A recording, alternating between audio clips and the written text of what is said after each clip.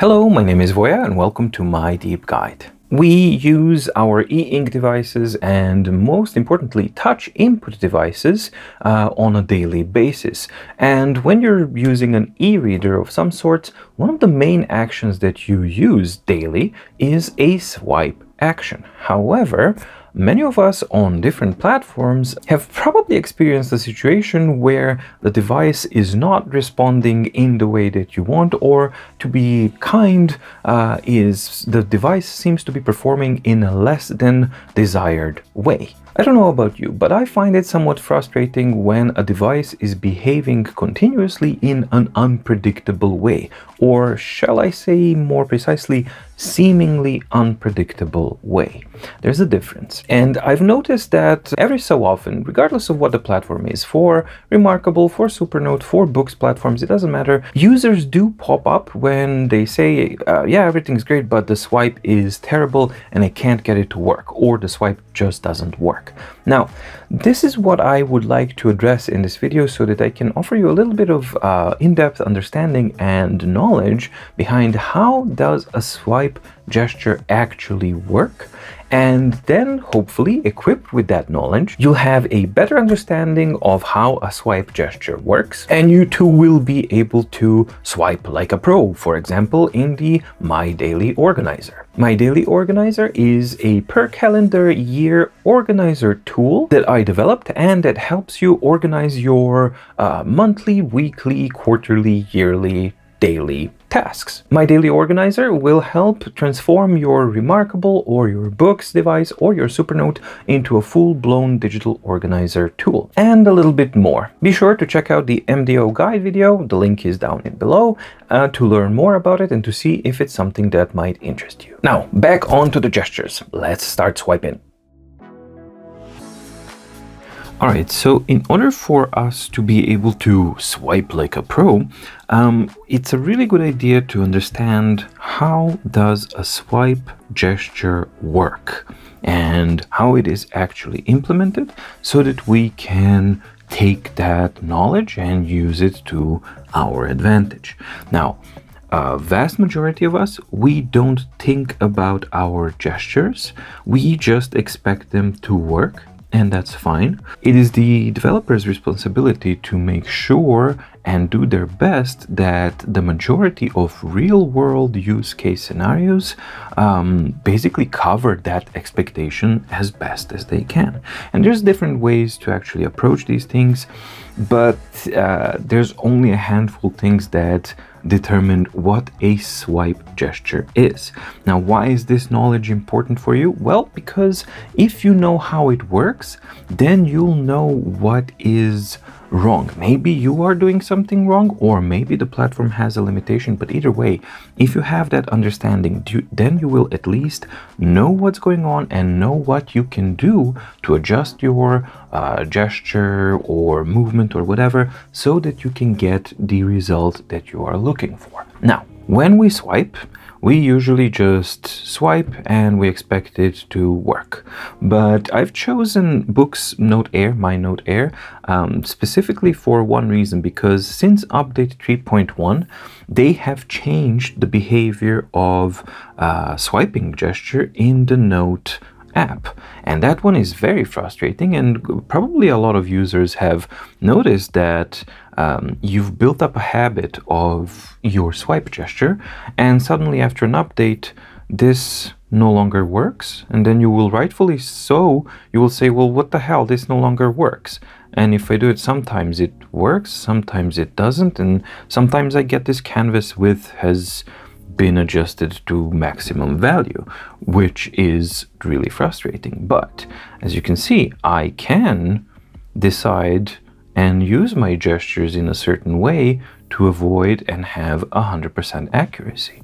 So this is something that has directly to do with swipe gesture mechanics. So let's look into what constitutes a swipe gesture. When we are swiping, for us, it's just a movement. For the device, it's a series of input information that the device has to record, interpret, and if certain set of conditions are satisfied, then it will execute gesture 1, 2, 3, or whatever it may be.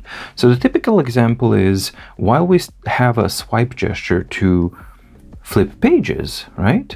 We also have a swipe gesture down, up, and a swipe to refresh, or back in this case.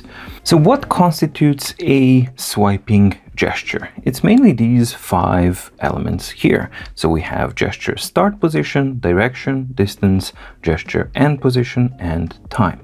Now let's talk a little bit about the start and end so that you can understand what does that mean. Whenever you touch the screen, the device actually receives certain input, and that input is screen has been touched, or the touch has been initiated at this position, X, Y of the screen. So we have 2 coordinates.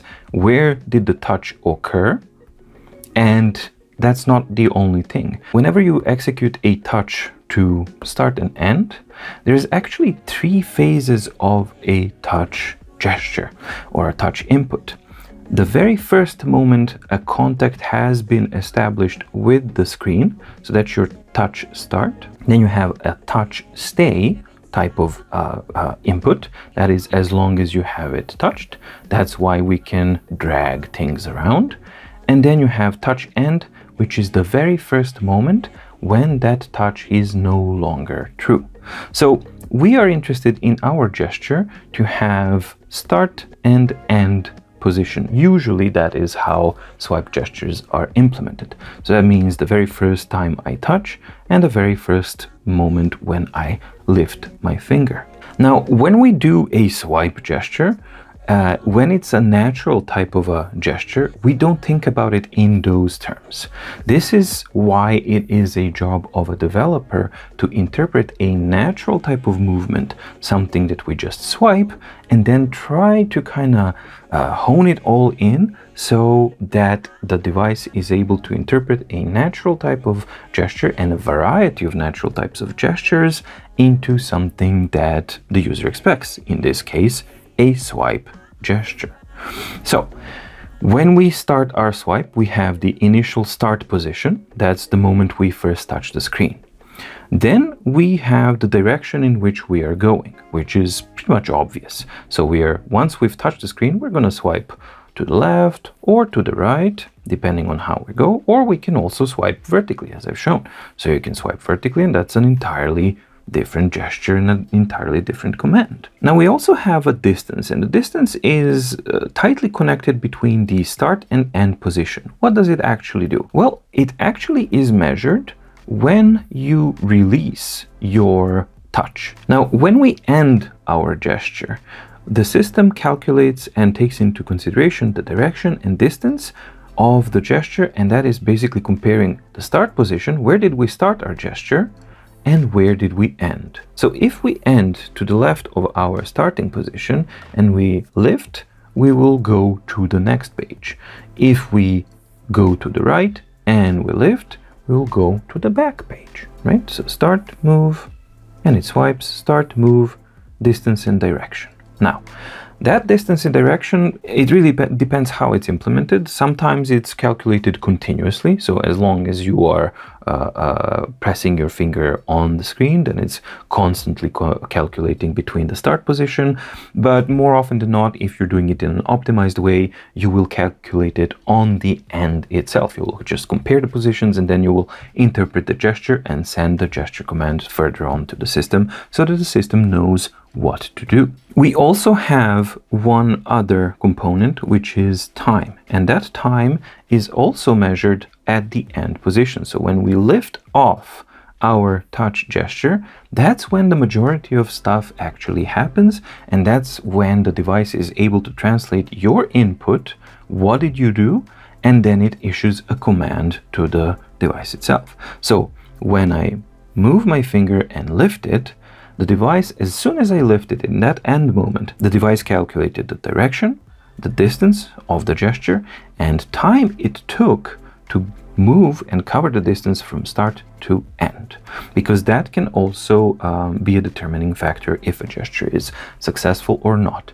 Now, these rules, like these 5 rules, they are consistent on any device, but how these rules are interpreted, that is completely individual from device to device, from platform to platform, and that is what actually determines a good swiping mechanics or a good swiping feedback or a bad one. Now, in this case, I'm going to be talking about the bad way that it's been implemented, because Boox notes used to be very, very good, but since update 3.1, they've changed, as I mentioned, they've changed the swipe gestures, and they are no longer that good. They are quite frustrating. So I hope that's something that they fix. So now that we're armed with this knowledge and we know what's going on, now we can troubleshoot and identify which aspect of the swipe gesture mechanics we don't like, or I don't like in this case, on the Boox 3.1 update on the Notes app. So what I expect from a device to do is to be able to just swipe like this. Why? Well, because if I am writing with a single hand, right, and then I should be able to just do this. As I am able to do on many other platforms, I should be able to swipe left or right, but I can't. In fact, there is absolutely zero response to this.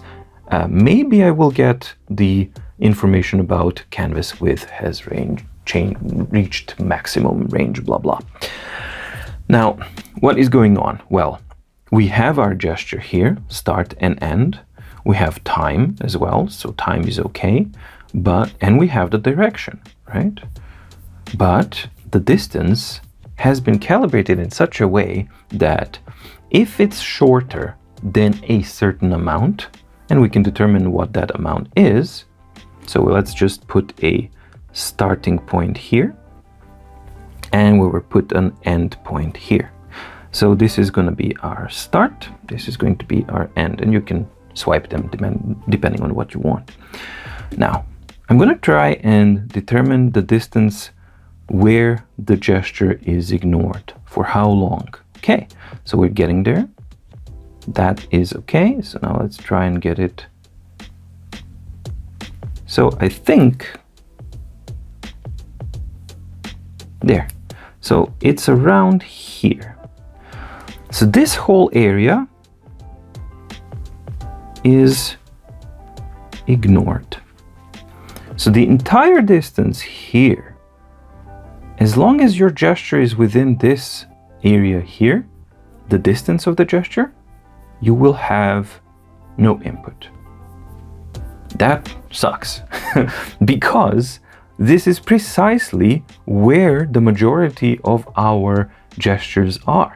We are not gonna flip a whole freaking page in order to do that. No, we're not. We're gonna be doing this, one finger gestures.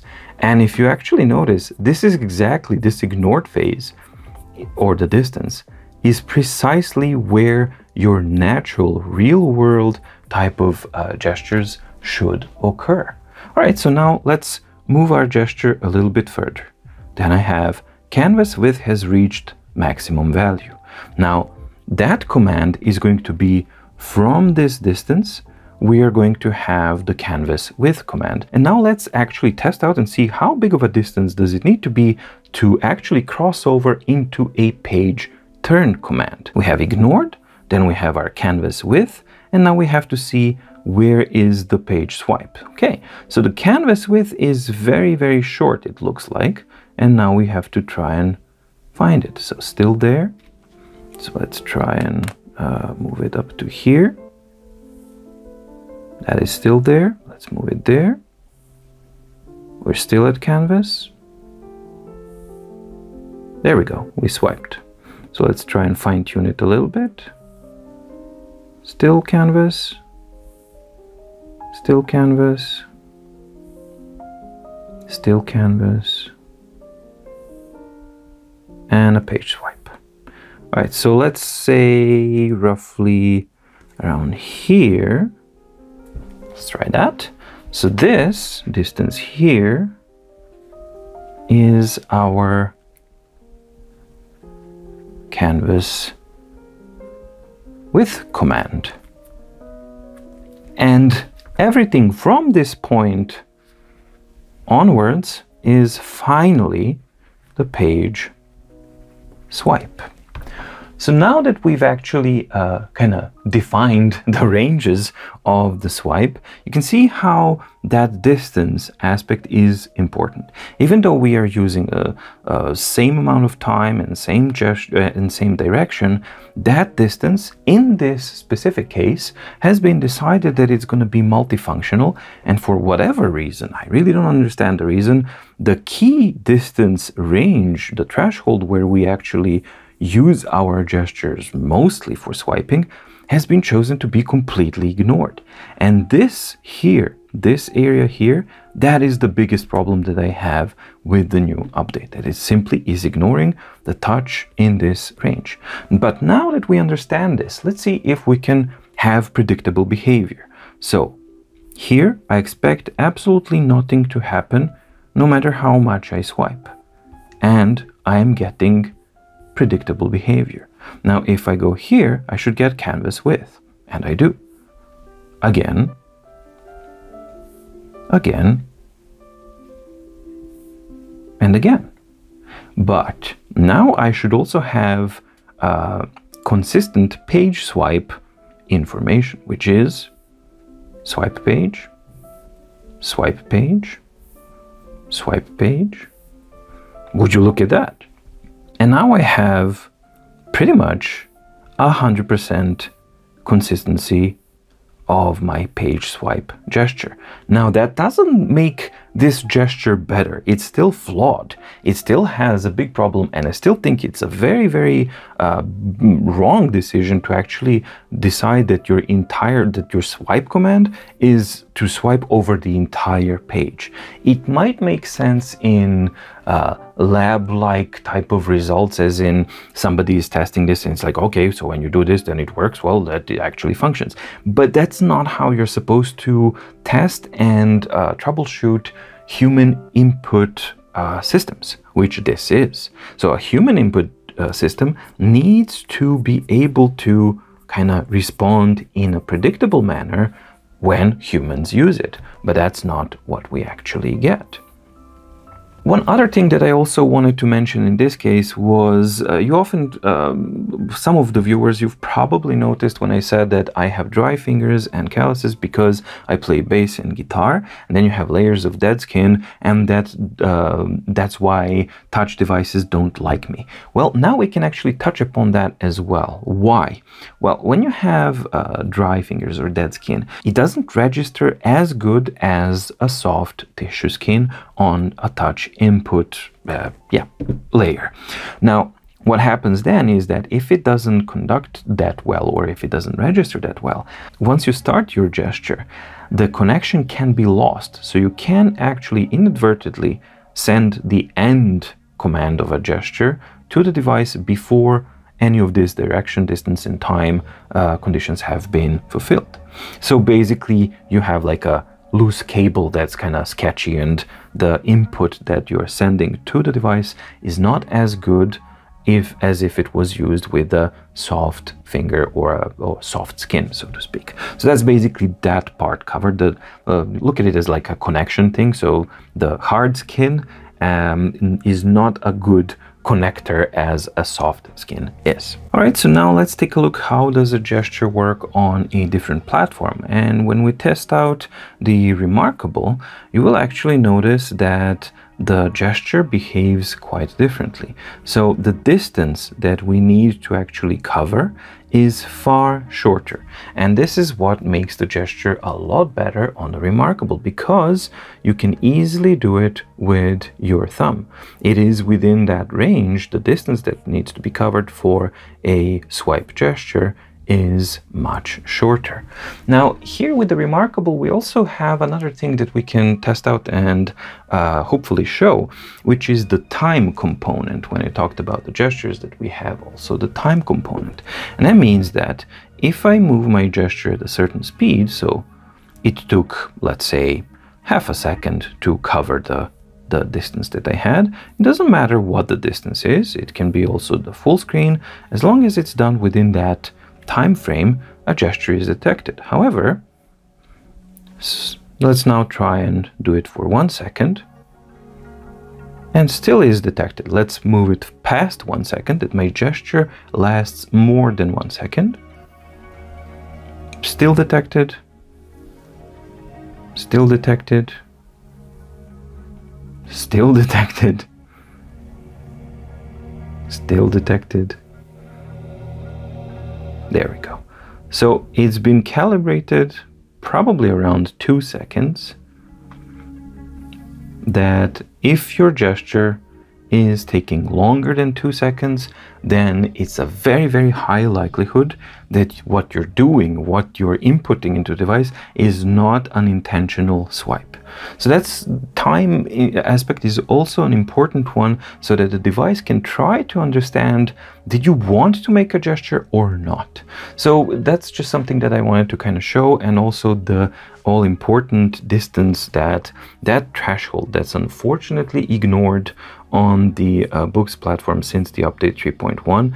That is precisely the threshold where we are when we are swiping with our thumbs, which makes, yeah, the update very, very uncomfortable to use. Now let's check out the Supernote. And on a Supernote as well, you will have a very similar type of behavior, but we have another component that hasn't been mentioned here because it's not part of a gesture mechanic, but it's something that we definitely have to keep in mind, and that is device responsiveness. So one could actually interpret the Supernote is a really good example because it really does take quite a lot longer time than the other ones. Again, it's not super long, but it is definitely longer time that it takes to interpret the input and then execute a command. So that is gesture responsiveness.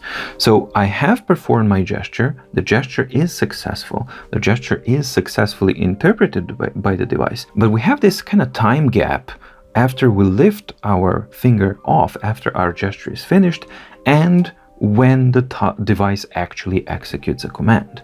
So let's see here. This is on the remarkable, and as soon as I lift, we have a reaction, right? Now, on the Supernote, I do the same thing, and it does register, but we have quite a bit of time here where nothing is happening, and we don't know if we had a fail gesture, or is the device simply calculating stuff. So that's one of the things that I wanted to kind of show, that we have this extra element as well, and on all three of the systems you have different kind of performance. So on the Boox device you have the very, very instantaneous type of reaction like on the remarkable, but we have this kind of problematic thing of not registered at all. On the Supernote, we have very, very reliable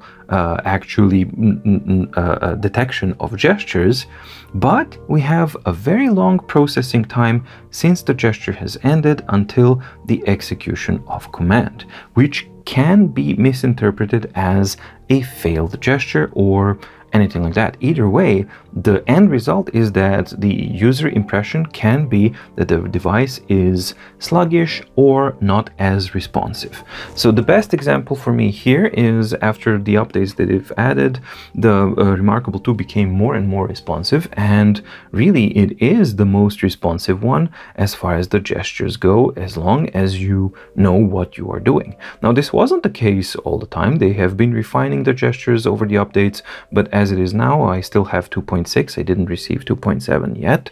The gestures are very reliable if you kind of thoughtfully do a gesture, and very flexible because it allows for different distance. It allows even for a little bit of a deviation. You don't have to be perfectly horizontal. You can go a little bit diagonal down, a little bit diagonal up. It will still kind of detect that. And the reason why that diagonal is important is because you can actually do this. it's still mainly horizontal. So you're moving more horizontal than vertical, and then the device says, yeah, you're going sideways. That's what you wanted to do. But most importantly is the device responsiveness. So as soon as my gesture is finished, the device reacts. And that is a very, very important component as well. And that's something that I just wanted to kind of show how the difference is between these guys. So hopefully now you have a better grasp over how the gestures work, and it hopefully will help you get more predictable results out of your device that you might be using. Now, that being said, I am of a very firm belief as a developer that gesture design absolutely has to follow a real-world use case scenario, which means you as a developer have to determine how will your users use your device, because swiping is one of the main things that you're going to be using on these types of devices, and it's a very, very important one to get right. And we have, out of these three devices, we have, as far as I'm concerned, Remarkable after 2.6 update really is very, very responsive and very, very accurate with the swiping gestures. I haven't gotten 2.7 update yet, so I don't know if it's been improved, messed up or not. I don't know. I just know how it is on 2.6.